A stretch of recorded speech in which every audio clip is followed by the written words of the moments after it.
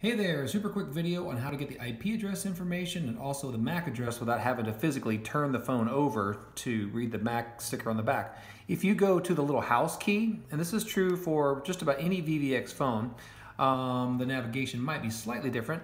After you go to the house key, you're going to want to go to settings, and then you will go into status, and then you'll go into network.